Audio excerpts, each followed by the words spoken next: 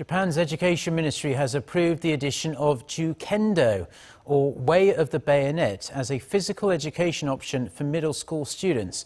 According to local reports, the new version of education guidelines, set to be implemented in 2021, suggests schools should provide martial art lessons to give students better access to traditional Japanese culture.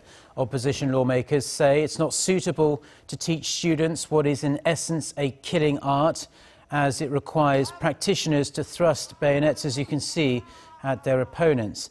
They added that the adoption of jukendo in the education guidelines was pushed by lawmakers from the ruling Liberal Democratic Party, emboldening the Abe administration's militarism.